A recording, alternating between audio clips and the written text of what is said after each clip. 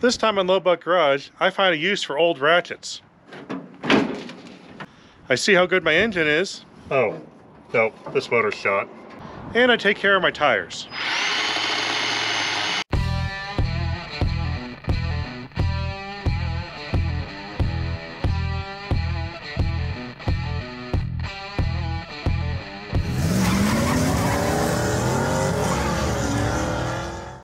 So let me show you what I'm not doing. That buggy right there, if you saw the build on it, I put it in a transmission that doesn't have reverse or fifth gear, just 4 forward gears. There's a transmission that's fully functional. That is supposed to go in there. This bike needs a new rear brake line. There's a brand new rear brake line. In the shop here, I'm insulating this wall, and I've got some insulation up. I've got more insulation right here. I'm not working on that either. I definitely should not be working on this truck, because I bought an entire parts truck with it, which I don't have yet, and I don't know what parts are good, so I should not work on this one at all. So in this video, we're working on this one. In my last video on this truck, I called it a mystery truck because I couldn't find a picture of a truck like it.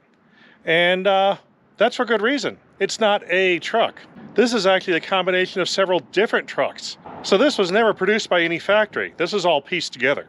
Let me show you what we have.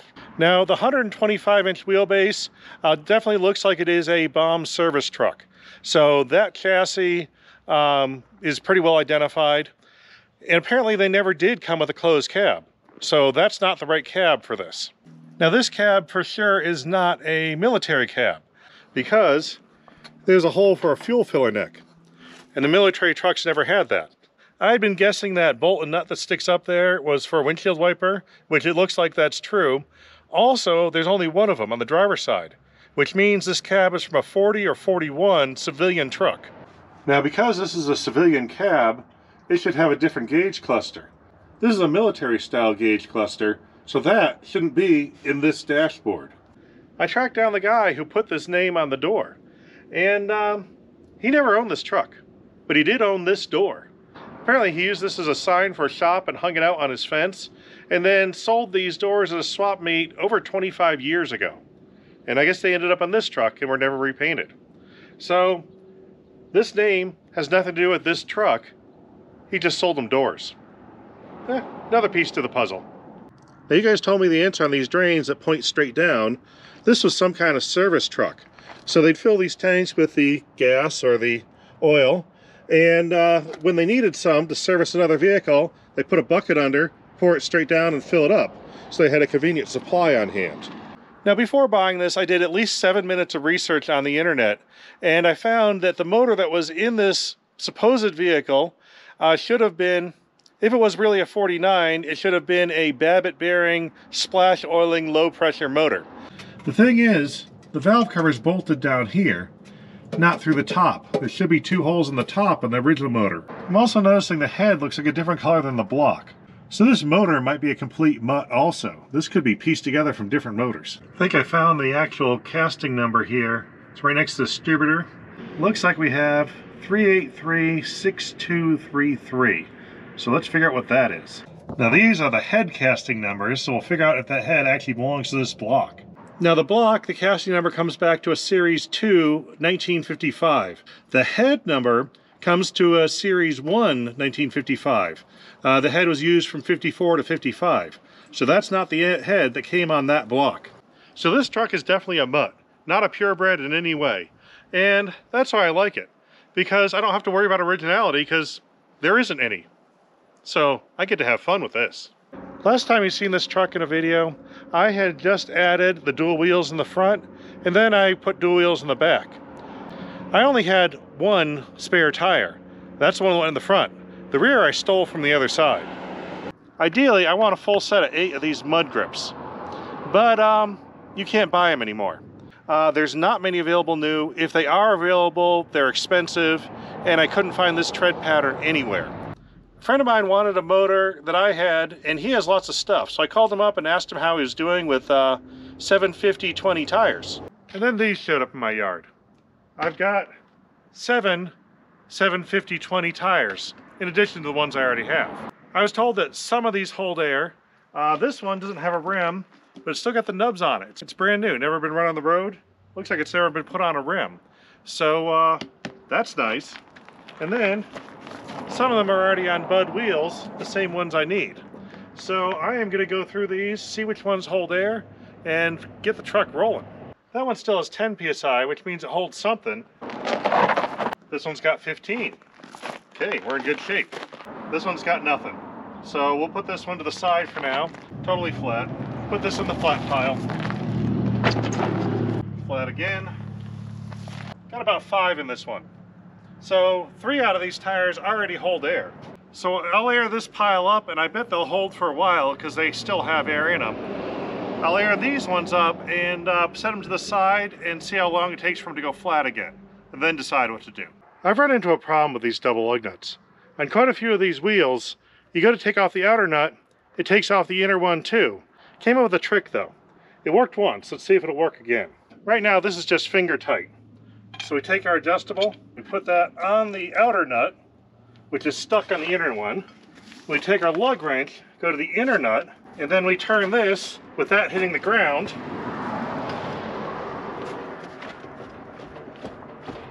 There we go. And then we got it broken free. Now the other one comes right off, we can tighten the inner one. But we're gonna have to drop it on the ground, tighten all the inner ones off, lift it up again, put the outer ones on, drop it on the ground, tighten the outer ones up. It's a little complicated, but that's what I get for having dual wheels everywhere. It's worth it. I'm gonna take another crack at this door. I've actually soaked it in oil for a little while. This might be some kind of lock. I was told these doors do have a lock on them of some sort.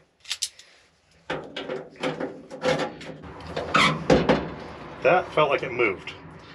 All right, so that might be something.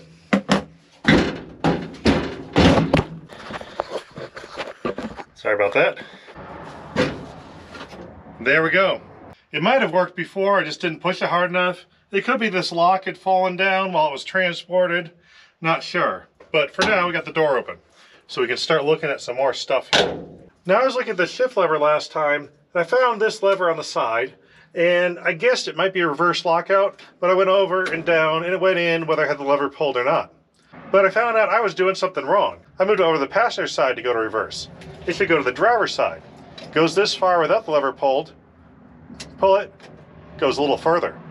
So that is a reverse lockout, and I just had the shift pattern wrong. But it does appear to work. It locks out reverse gear. All the other 4 seem to shift. So I think we're in good shape there.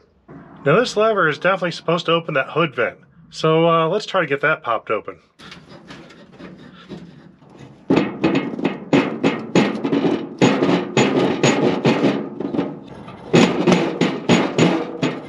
There we go, I've got air conditioning now.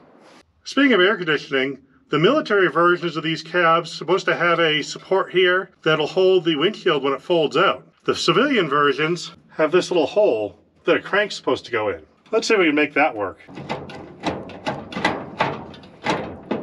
We're gonna go inside the dashboard here.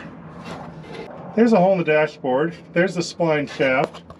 And underneath it, we have a flat strip of metal that goes through a little toothed wheel and extends down here. So it looks like this wheel just cranks that metal that way, and that's how it pops the windshield out. I don't think this one's actually attached the way it's supposed to. There's no bolts holding this in. So, means we get a better shot at that shaft from down here.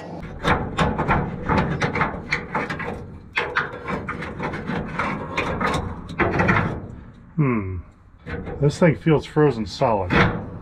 I'm going to soak this with oil before going any further. We're going to hang on to that for another day. I got the door latch to retract, and now it's stuck retracted. So I can't close the door. But we'll see if a little bit of persuasion will do that. There we go. That was easy. Definitely need to do some oiling and working it in.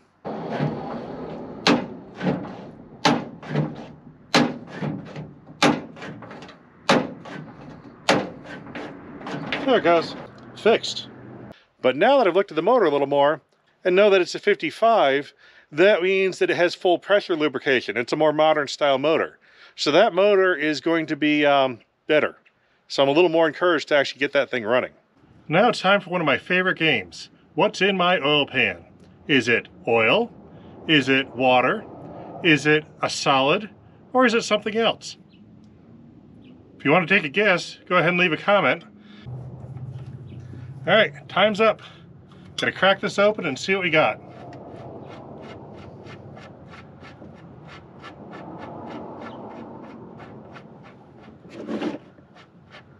The answer is a really long drain plug.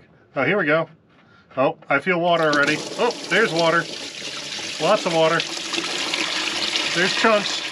I see chunks flying by. It's kind of brownish water. Yep. There's oil. Oh, I got hit with chunks.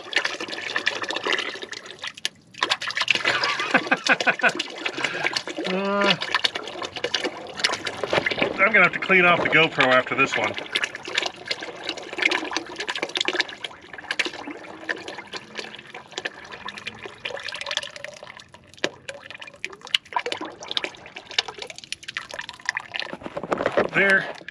There are so many things wrong about that.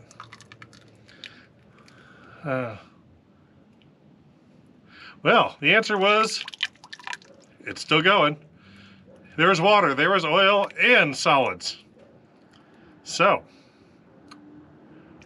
yeah.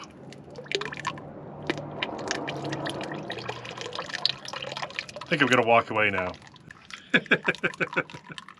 Not hopeful on this motor. Kind of convenient. I can take the plugs out with the hood still on. First one has a little bit of rust, not too bad. This one feels a little rustier. Yeah, this one's completely caked in rust. Number 3, rusty. Number 4, rusty with a different color rust. Number 5 actually looks like just carbon.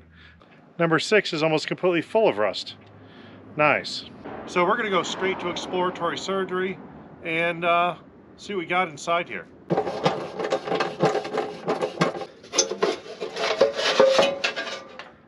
There's definitely a layer of dirt inside this motor. So I'm glad I didn't try to crank it over and get that pumped through it. There's dirt filling this thing. I think I got all the bolts off this manifold. There's a couple broken ones, so they came off real easy since they weren't there. Got everything else out. Just a little bit of tapping might do it.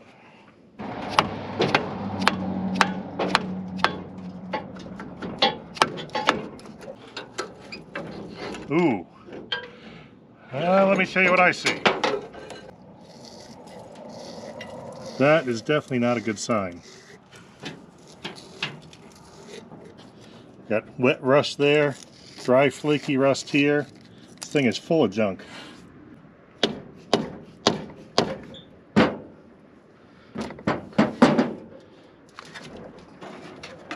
Oops. Oh, here's the head. Rusty, really rusty. Not too bad. Just a little rusty. Not too bad. And terrible. That cylinder number 6 is going to be an issue. Here's a close-up of the cylinders.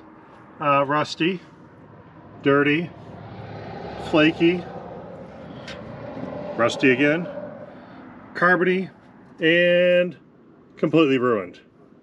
Well, I'll put a hone in there and see what happens, but that one looks real bad.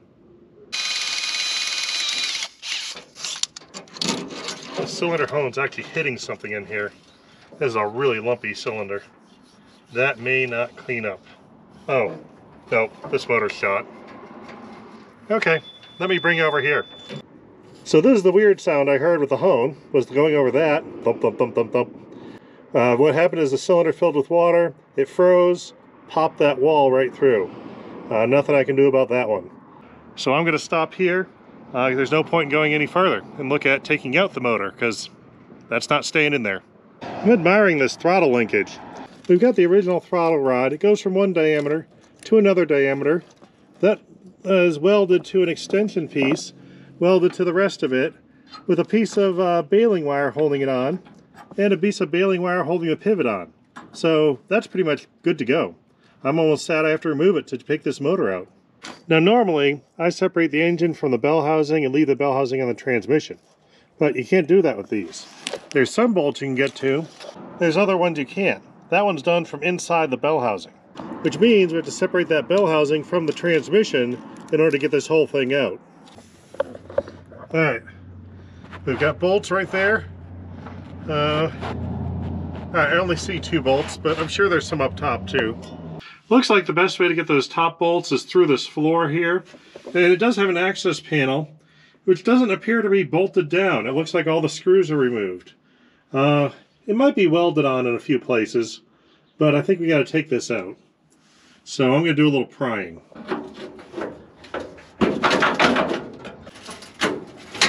Yep. Now whoever worked on this last decided they really wanted this panel to stay because it's welded right there. There's a good amount of weld right there. Probably some on the other side, which means we actually have to cut the welds before we can remove this access panel that's meant to be removed. When I cut through this, I realized it was braze, not weld. That's the classy way to hack stuff. Now the floor pan has also been brazed on the passenger side. I haven't gotten this door open yet. But I need to cut those braze pieces and I need to get the door open to get access. Haven't had any luck with the handle. I got it to turn, but it won't release the door. Then I was looking at the alternate method. We have a wood screw and an old bolt as hinge pins. I'm thinking that might be the easier way to open the door. One bolt. Next one. There we go. There. The easy way to open a door. I'll just save that for later. Alright, back to the floor. I got the floor off. I want to show you what we got here. It's kind of interesting. We got a clear view of the transmission, and there's no transmission mount of any kind. It just bolts straight to the motor, and then it looks like it has one rod going back, connecting it. Other than that, this whole transmission is kind of just hanging here. These are our pedals here. They bolt directly to the bell housing, not the chassis. So if the engine twists any, these pedals are going with it because they're attached. So I'm assuming there's not a whole lot of flex in these mounts, otherwise it'll be all over the place. Looks like all I have to do is undo those bolts that hold these pedals on, and that whole thing comes free. The clutch is just on a hook, so that just unhooks. Yeah, I think what I'll do is I'll try putting a strap under the transmission so it can support the weight, and then take the motor out forward, because I got to go forward anyway to clear this firewall. Got the pedals out of the way. That puddle of water is not from rain. That's what started coming out from the mounting bolt in the transmission. We're going to play a new game now called What's Inside My Transmission? The rules are very similar. Oh yeah, nice clear water. Yeah, I might as well drain that on the ground. That's just water. Oh, that's oil. That goes in the drain pan. Alright, so transmission was full of water too. Looks like it was less water than the engine had, so that's something, I think. Wonder if that transmission's gonna work. Yeah, probably. It's only a transmission. Got the bolts out. Got a strap under it to take the weight. Yep, she's loose. So pretty much the only thing holding it in now, we got some transfer case linkages. This rod, wherever that goes to, probably transfer case, drive shaft. But the transmission should stay here. So I'm going to try to move the engine forward to get off the splines on the clutch plate. If that works, we might be pretty well home free. Yeah, I just realized I should take this bar off because I have a feeling when I go up, this is going to get in the way. In order to get to the nut that holds that rod on, got to yank the heater out.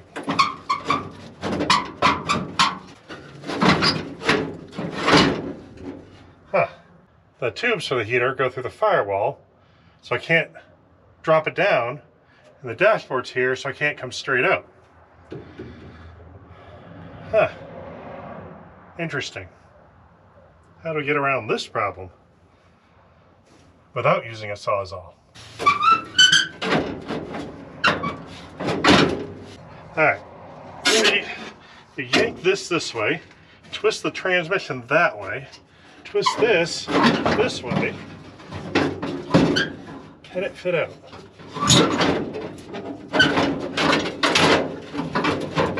There we go. Alrighty. Actually, Tropic Air. This is a pretty serious heater. Twin fan, big hoses. This was meant for some cold weather. I don't need it, but could come in handy somewhere else.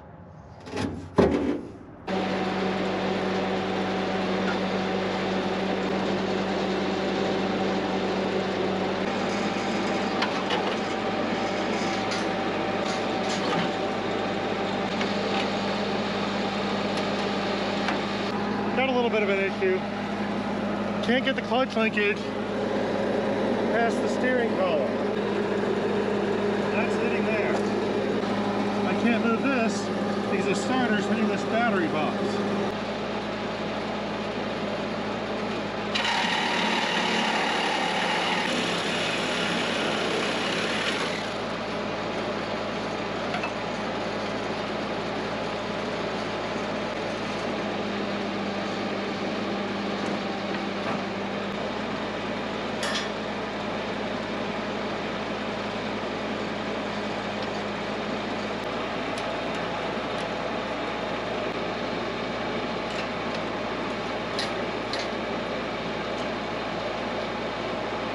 Now I've got the motor stuck partially up and I can't let it down.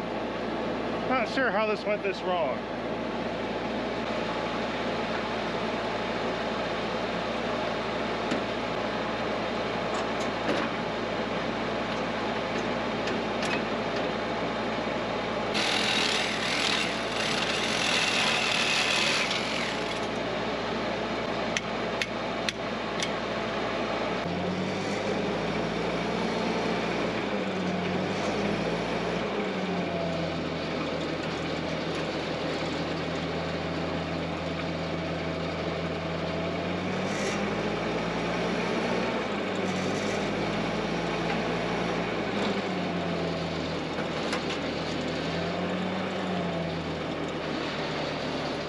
Got a little bit frantic there towards the end, and camera battery died, and I don't even know what you saw at this point.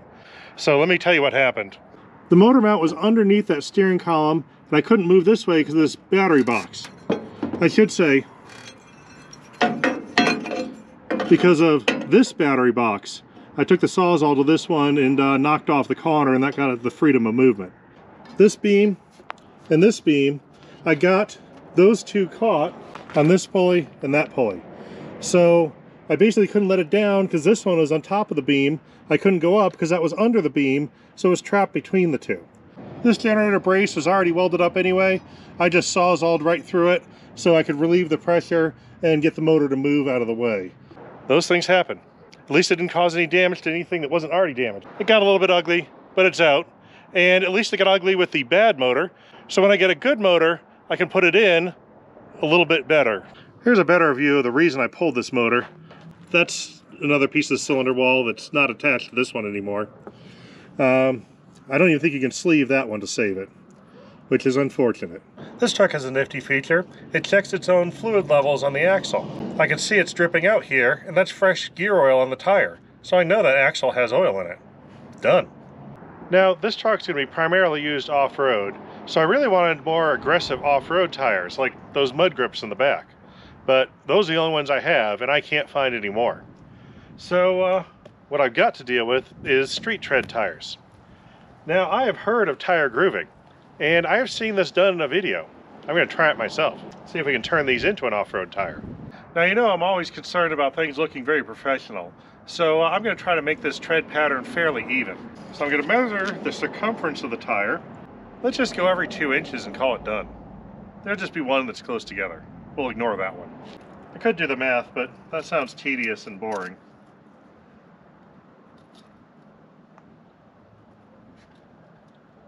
Oh, I already did it wrong. There we go. Let's try that one. I made marks all the way around the tire, but as I was doing it, I realized that's an awful lot of them. So I'm going to go every other mark for now, and we'll see what happens. Now, 45 degrees is clearly a good tread angle because that's what my combination square has on it, and it seems really easy.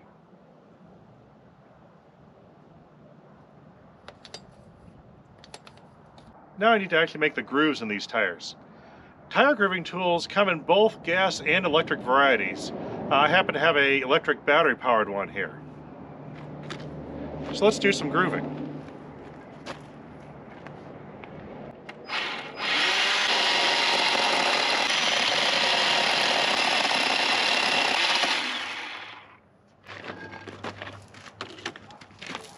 That goes pretty quick and easy.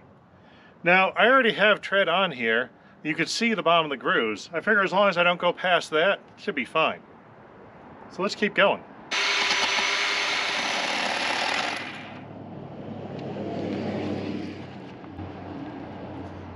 That's working halfway decent. Now, measuring and marking these tires got really boring really fast. So I stopped. And the excuse I'm going to use is that modern tread have asymmetric patterns to break up the harmonics so they don't make a lot of noise while they drive. This is automatically asymmetric because I'm just sort of randomly putting lines in it. Perfect.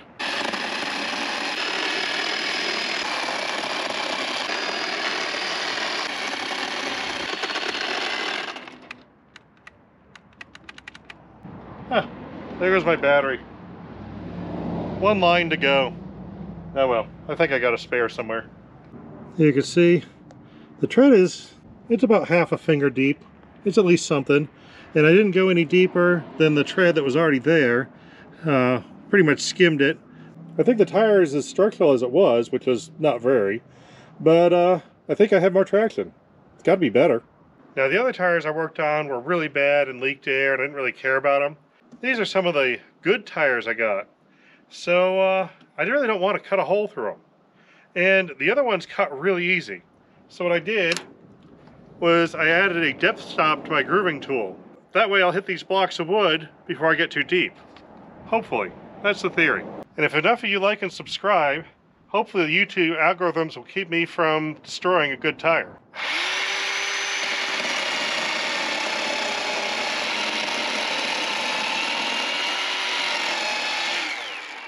Oh yeah, that worked perfect. I got a zillion more of these to go. All set. Went quick and easy, didn't even pop a tire. The guides are definitely the way to go. And thank you very much for your support. Now I got all terrain tires. Not quite mud grips, but definitely better than the highway tread they had before. One thing I still can't figure out is what this little circle plate is for. Now you guys have given me a lot of ideas. One thing confusing the issue is whether or not this is supposed to be horizontal or vertical before the bumper got bent. So I'm going to straighten out the bumper and then we'll find out. This bumper hit pretty hard and was folded back, and the support of these C-channels is just all folded up. So I'm going to go ahead and slice through those, make it easier to straighten the front, then I'll straighten these and then weld it back together.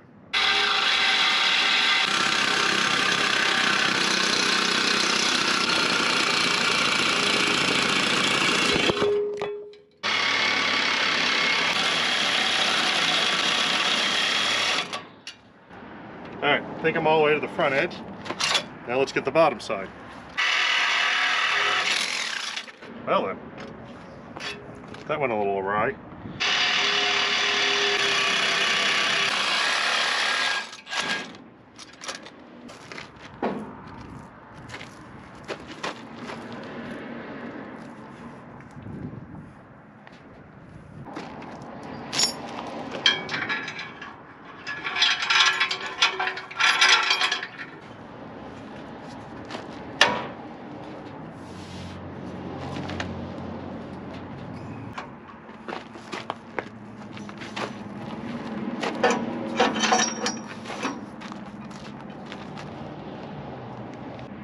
Let's try a little more power.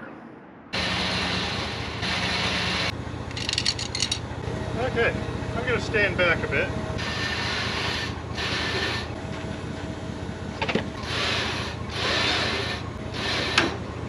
Have to go up. Right idea, wrong angle.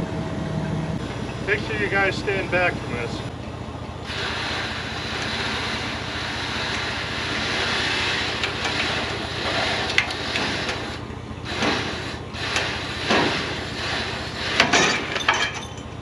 Perfect. That's the exact angle I needed. Now this is the way the bumper's supposed to look. So this plate was horizontal. Now plausible things I've heard are beer keg holder, water cooler holder, grease barrel holder, traffic cone holder. Basically it's got to hold something that you just set in there. Maybe. Or maybe it has some other use. I still have absolutely no idea. But at least we know it's horizontal. So that solves one thing.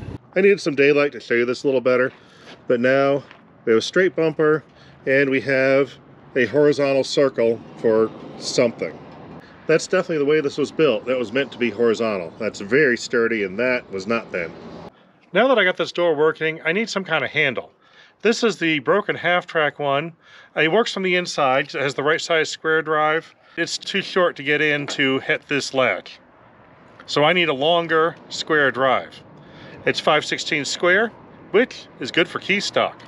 Went to the local hardware store and for a couple bucks got some 5/16 key stock. So now I have plenty of material that can go in there and turn the latch.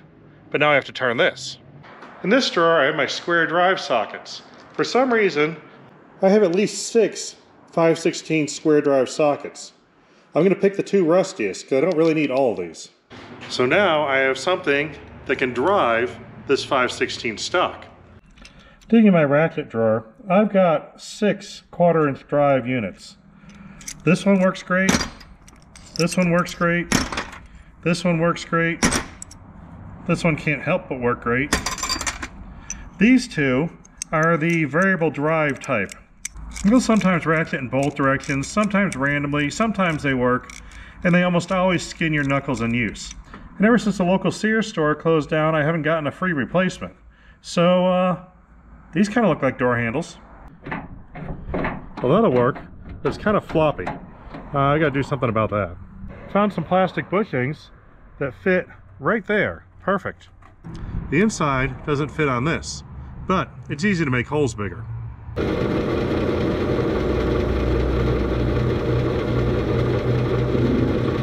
Now this fits nice and tight with very little wiggle, but there's no depth control. Piece of tubing. You mark that right about there and slice it. Sure, lawyers would say don't cut off your finger while doing this. You can do it if you want, but I prefer not to. We're going to slide this tubing over this square bar, which I should have heated it up first, but we'll make it go. Yeah, she'll go through. There it goes. There, fully seated. Alright, so we'll slide this in all the way. There, that's as far as the tubing, let it go. Somewhere around there. This is on there actually pretty reasonably, but I want to make sure it doesn't rattle off. Alright, let's look through our bins of stuff. And we have our roll pin drawer. And that's too long. That looks about right. Let's put a roll pin through it. Oh, it's even a spiral one. Nice. We'll just go right through everything. There we go. Now it's a matter of making sure this doesn't fall out.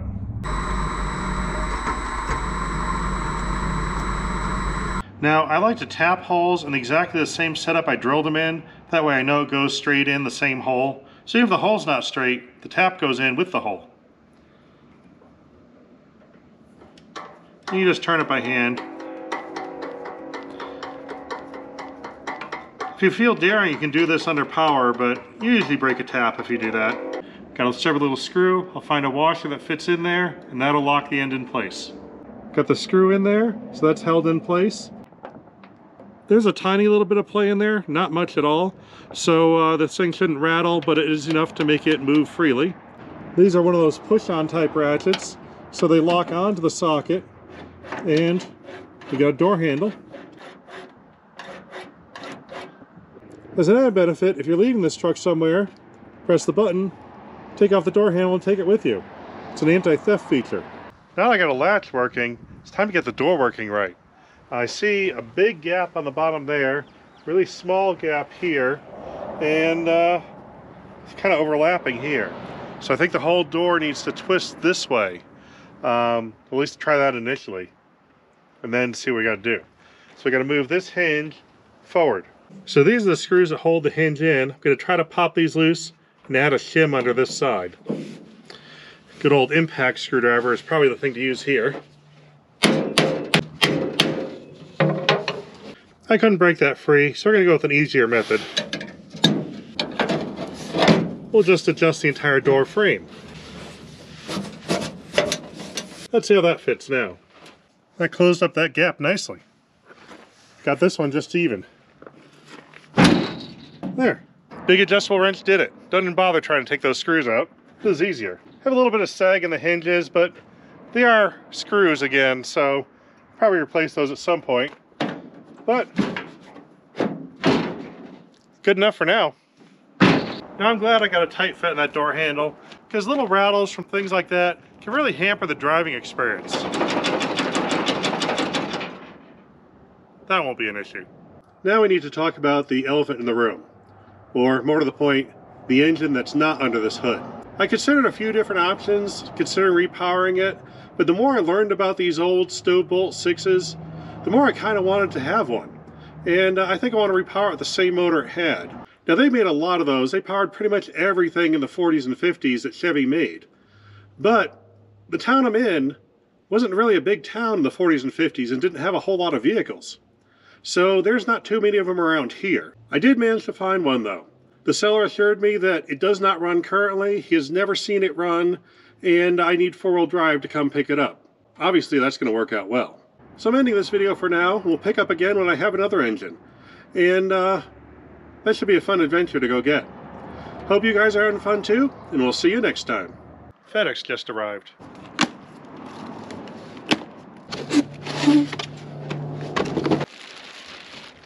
Shiny. That is a pretty seriously thick core. Only 168 bucks including shipping. Looks close to the right size. I'm sure I can make it fit.